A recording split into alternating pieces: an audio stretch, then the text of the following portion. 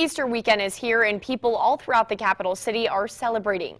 KSNT News reporter Jared Thompson shows us everything from local Easter egg hunts to an Easter parade.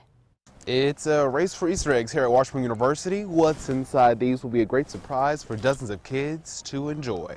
The Easter egg hunt was here at Memorial Union Lawn. With dozens of eggs to choose from, many kids have different plans on what they're going to do with them. Open them at home. I'm going to eat the candy and them. I don't know yet.